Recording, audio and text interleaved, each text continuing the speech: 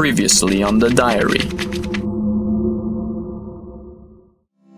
I see Bobby all the time at school, though. He never talks to me, though. Considering what I know about him and his family, you'd think he'd be a little more understanding. Bobby will end his relationship with that Barbie-looking cheerleader trophy girlfriend of his. It'll be a slow process, but it'll yield results. Bobby's girlfriend broke up with him yesterday. Now, it's time to start trying to win him back. In other news, it seems like the goth kids are the only ones that will be my friends. Apparently, no one wants to invite the crazy girl that killed someone to their pool parties. Maybe I should start wearing black and get an emo side bang. Love, C. The following takes place on September 16th, 2014. Dear Diary.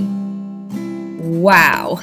My plan worked amazingly better than I expected. Just had to get the word out that I was back in school, and boom!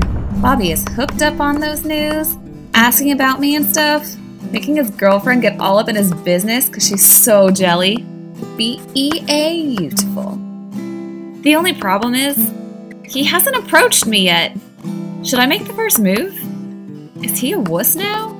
He can't be a wuss. I mean, he's a Hitler, come on.